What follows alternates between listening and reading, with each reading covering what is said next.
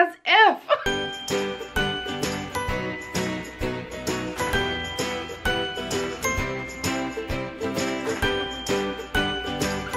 It is so early. I am about to get this day going. Today, my mom and I are recording the first episode back of the Fearless podcast. If you guys don't know, my mom and I do a podcast together. It is super fun and quirky, and we just have a great time. So we're doing this huge reboot. There is a link down below to subscribe to the YouTube if you want to watch it visually, or subscribe on like Apple Podcasts or Spotify, wherever you listen. But for our first episode back, because the few days before Halloween, we are going to be dressing up.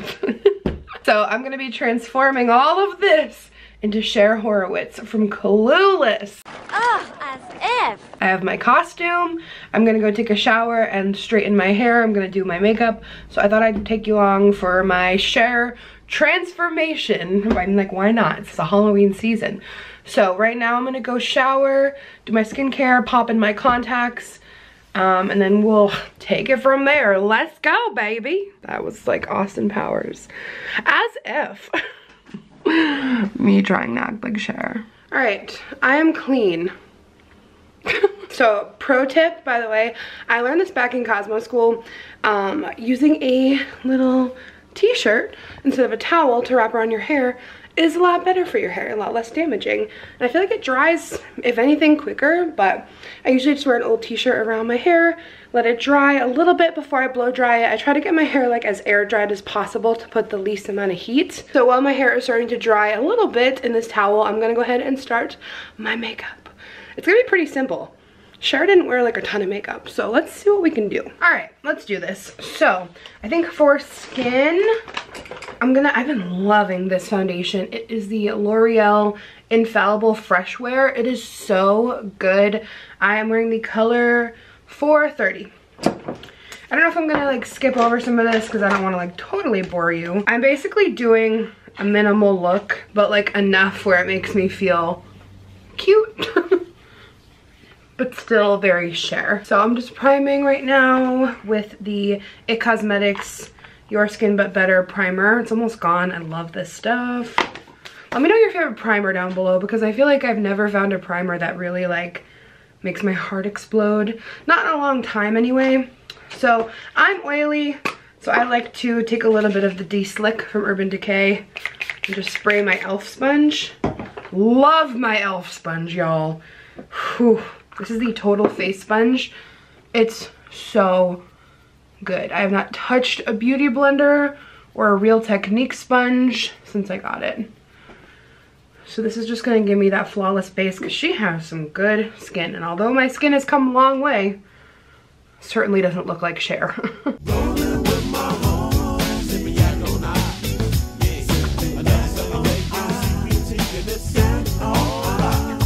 So looking at pictures of her face, also clearly she is a lot thinner than I am. So I think I am gonna contour my face just to try to make it look more of that shape that she has.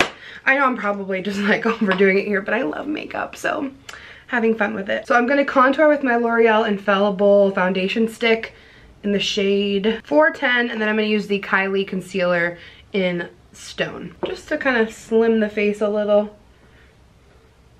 Give us that Cher Horowitz bone structure, which is a very little nose as well.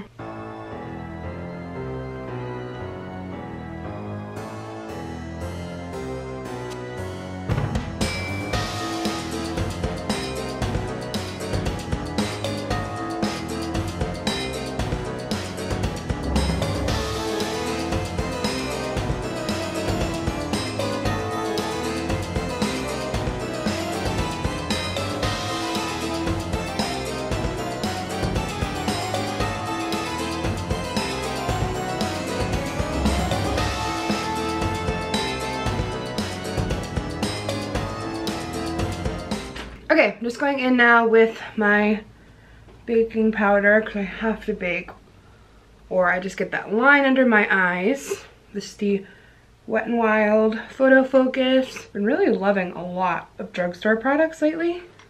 Drugstore is really, I mean, they've been great. Drugstore's been an OG, but like they're really stepping up. All right, we're gonna let that bake for a bit. I promise I'm not making this like a glam Cher. I'm really just trying to contour my face to look more like hers. I'm not gonna wear like highlighter or anything because she did not wear highlighter. She wore like a little blush.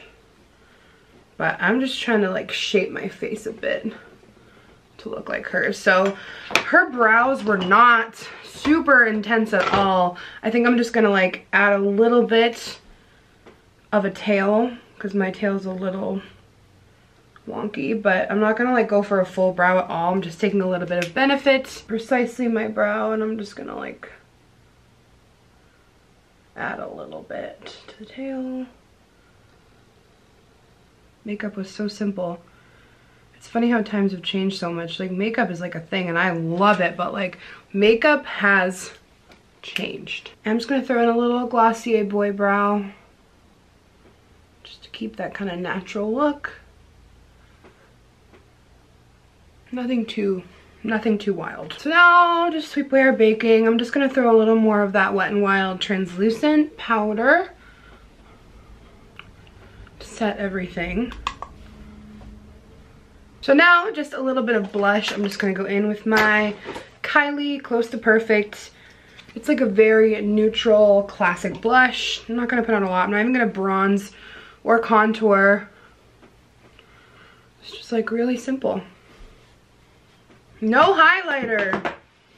This was just how it was. This is just chill, man. I know a lot of you guys are gonna comment and be like, you're still wearing way more makeup than she did, but I'm just trying to get my face to look like hers, okay? God, she wears almost nothing. But you can see here in this picture, I'll put it on screen here while I'm editing, but she's definitely got some eye makeup on and like this really pretty like slight gloss. She even looks a little bit contoured. Definitely like a neutral kind of whirl spice lip liner situation and some gloss. A little bit of like smudgy eyeliner maybe, just like very neutral. So let's go ahead and prime a little Urban Decay primer potion. Can someone let me know down below when highlighter became a thing? Because like highlighter was definitely not a thing when my mom was like growing up. Just wonder when it all began, you know? So with the Kylie bronze palette, first I'm just gonna take this vanilla tone and I'm just gonna pop that all over as a base. I'm gonna throw a little bit of a matte taupey shade in the crease because it did look like she was wearing some eye makeup and it was just neutral. Like she definitely wasn't rocking a smoky eye, but she had on some eyeshadow. Some brown tones. It didn't look like she had on a super intense eyeliner, but it still had some darkness. So I'm gonna take this like chocolate matte brown with this brush here and do like a powder eyeliner. So it's like a little more subtle, but you still get that effect. Oh yeah, that looks like super close to the picture. Now I'm just gonna throw on a couple mascaras. The It Cosmetics Blowout and then the Lancome Vibrating Mascara.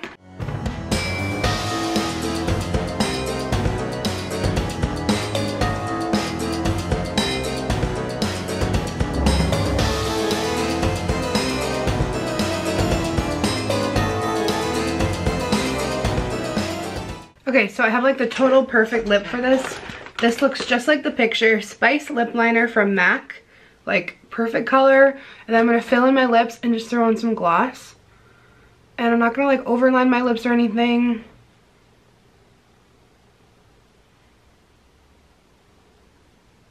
Ooh, yeah. Such a good color. I need chapstick because this lip liner is like dragging on sand. And just throw some Revlon gloss on. Alright, now let's get this hair flowing. Okay, so this is one of the best products I have ever bought. Literally, I bought it at Ulta, I think like a week or two ago now. I have barely worn my hair curly because I love how it looks so much. So I feel like I've seen everyone using these, so I finally just bought it. And honestly, it's the best blowout I've ever had. I could never give myself that kind of blowout look at home, like that fresh out of the salon. The first day I used it, I saw Gabby and she's like, did you get your hair done? And I'm like, No. So it's this. They have like a bunch of different varieties from different brands. It's essentially all the same product though, really. It's like a blowout brush, and it's perfect for that Cher look because you can like, if you take your kind of front bang section and blow dry it up and backward, when it drops, it will give you that kind of like flow movement look that she had, because she could literally like flip her hair any which way and it would just look perfect. And that's exactly what this does. This is, I'm kind of explaining it to you so I don't have to yell while it's happening. But I've been talking about this product a lot lately. I'll link it below. You need it in your life. And the hair looks good for days after. You can just dry shampoo. Oh, it's the love of my life. Besides Yarman. So my hair is a little dry. It's a little just like damp, which is a good amount. You don't want it to be like super wet or it will just take forever. And it does have low, high, and cool, but it's amazing. So let's do this. All right, hold on, everybody. Hold together. 10 seconds.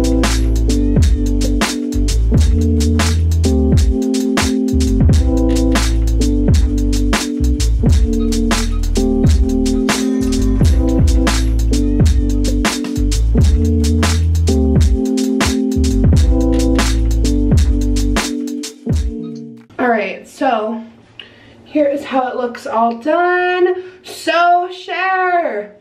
It's literally like the perfect tool for this. We got the hair, we got the makeup. It seems like we need the outfit. And here is my final Cher look. Guys, I'm obsessed. I got this costume on like a random website, so it does fit nicely though for a plus size costume. I'll find it for you and link it below. I like actually just had a moment where I was like, ah, as if. Like when Travis tries to come up on her. I'm like, now I'm just in like full Cher mode where I'm just like acting in character. Oh my god, D. But I think this came out pretty good. Let me know what you guys think down below in the comments. Also, let me know, what are you guys gonna be for Halloween? It's in a couple days when you're watching this, so let me know. And don't forget, check out the Fearless podcast. So many laughs with me and my mom. Everything is in the description box. I love you, and I'll see you in my next video. Stay clueless.